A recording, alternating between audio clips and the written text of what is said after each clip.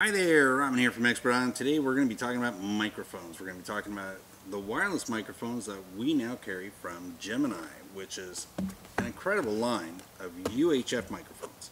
They're going to get you great range, ease of use, and they're a product that's about as straightforward as you can get. Now, when they talk about range, they're talking about up to 165 feet. They call it dynamic range because let's say in a cornfield, you'll get further range. If you're in a hall with a lot of other wireless equipment and a ton of other equipment, audio, video equipment, these can limit your range. But overall speaking, probably one of the best bangs for the buck, performance-wise, ease of use, and clarity. Now, a system like this comes in a variety of options. You can get it in a single version, so that's where you get just one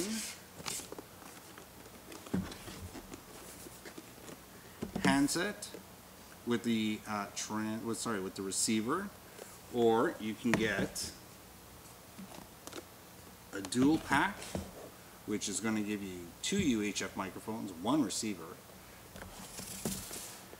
If you're not looking for handsets, maybe you're looking for headsets. Well, from the same series of products, they offer the headset with lavalier combo option, and again, everything's exactly the same except from handsets to headsets with the body pack. That's a single pack. And then you get the combo. Sorry, not the combo, you get the dual pack, which is two headsets, which are going to give you two body packs, and you can also unclip the actual units and use them as lavaliers if you're doing a sit down. UHF, really a good way to go. Now, these are fixed channels. This particular one we're looking at here is the UHF-02M for handsets. Now, this particular one is tagged with the frequencies. Note that you don't want to have two microphones or two packages on the same frequency. That would be a bad thing. They'd interfere with each other and you'd probably not get anything to work at all. As connectivity goes, on the 01 and 02 series, so that's a single mic or a double mic or a single headset or double headset option, you're going to have a 1/4 inch output on the back of the receiver.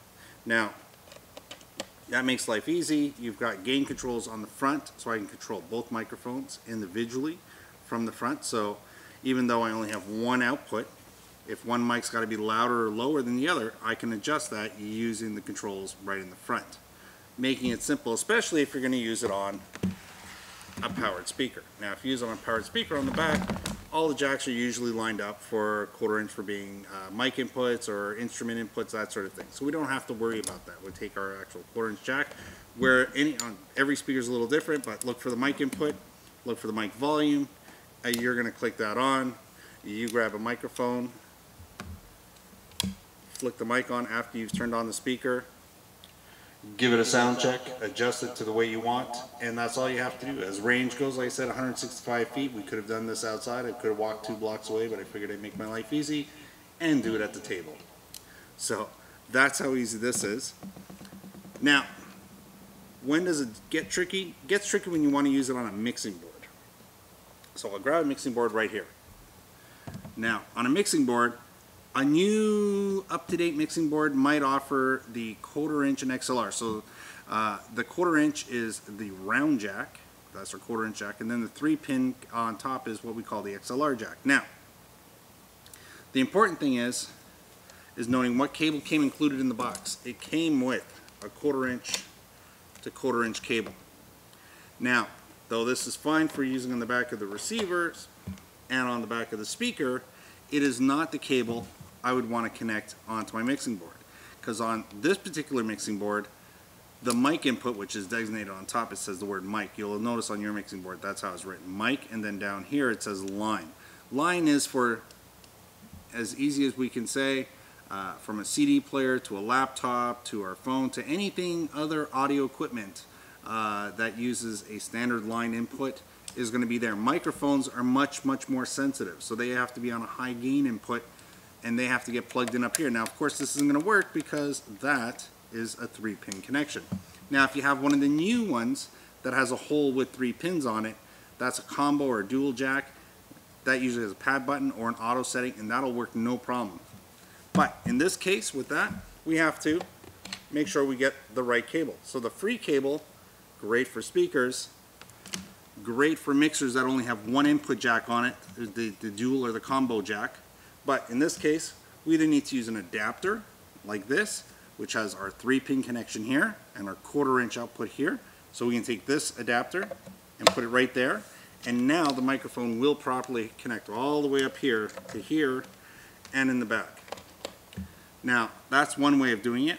Now, that connector is one thing to find, not so difficult. So that was a 3-pin male XLR, and the input was a female 1/4-inch on top.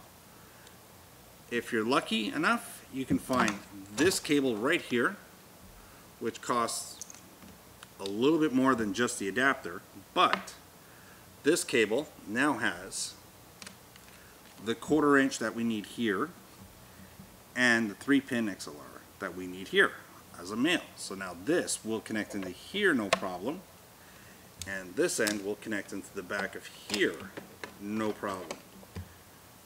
Unbalanced to a balanced connection, 1/4-inch to a 3-pin XLR, job done. That's going to work now for us. That's the only one that you have to pay attention to, is to make sure you use the proper connections. I do get a lot of phone calls, a lot of questions, a lot of emails asking the same question from folks who buy them, and it's a legitimate question if you're not used to using it. I plug the cable that came included in my mixer, and my volume is very low. That's because you plugged it in down below when you really need to get it plugged in on top where it says mic. So you want to check where you're plugging in. Make sure it says mic, don't assume, and then check clearly to make sure it's labeled properly for you, so this way you see. And then get the according cable. You're going to be fine. So again, back to the microphones. They're UHF. Try and avoid VHF microphones. We've kind of made it our policy here to not have VHF microphones anymore. We have the odd ones here or there because they're leftovers, or somebody really wanted that particular model for a particular reason.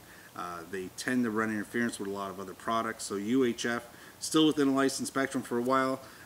In Canada, still going to be in that spectrum for the foreseen future, so we're fine there. Things you'd like to see in a microphone, which is what you see here, is one, the bottom unscrews. There's a pressure gate here, and basically that's a fancy word for something to hold down the batteries inside the actual unit. It runs on AA's, not 9 volts.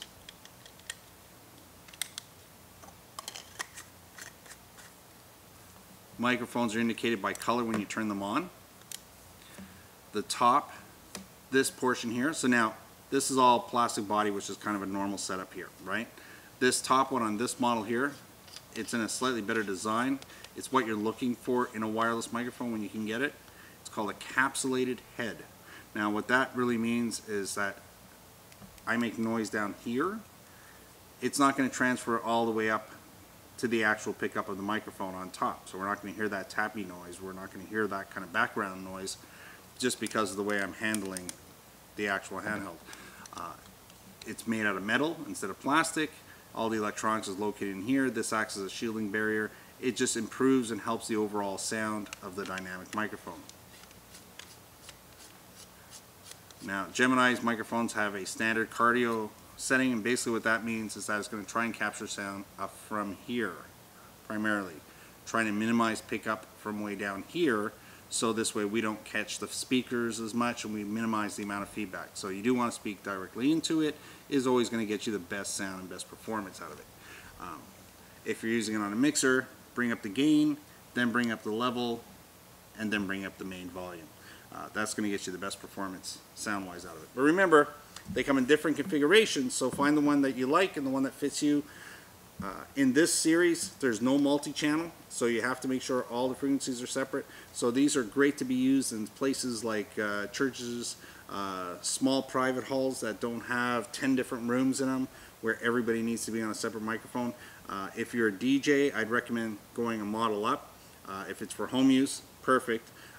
If it's for an office, again, perfect. If it's for outdoor use, again, as long as you're not getting paid, where you could potentially end up on a site where there's lots of other microphones. You'd hate to be asking somebody else to change frequencies when you can do it just by getting a step up from this one.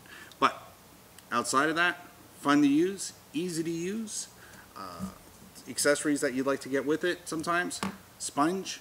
The only thing a little thin on the interior sponge, which is going to dampen the overall wind noise, and that also includes us. These sponges are great. They're always affordable and easy to find when you can. And these are drop bumpers. So this way, instead of having your microphone roll around on the table, this guy just goes down and that's it. So there's no contact, it just hits the ground. The mic doesn't touch the ground ever because of the bumper design. Sits comfortably. These are little add-ons. These are always great to find. We always have them, but there you go. So I can talk all day about these because I think, you know, the majority of folks out there are looking for this kind of microphone. If you're looking for something more professional or need to be used in a larger application where you are maybe a DJ and you do use it out in halls, you're looking for 200 feet of range so you can get out the door with it, or you can get down to the end of the park. We've got those models as well. Take a look for that. Those are the 61 and 6200 series from Gemini and their UHF. But for 80% of the folks out there, I'm definitely going to say this is what you want. Now again, available in headset options and available in handset options, available as singles and available as doubles. So Gemini really wanted to cover everything with that. Well, I hope this certainly helped when it came to the Gemini UHF microphones. My name's Robin. You've been watching Expert Island. If this video helped you out, give us a thumbs up. If you got any questions or comments and you're on YouTube, leave them right at the bottom. And if you haven't subscribed yet, please do. That's how we know how we're doing. Thank you again. Bye now.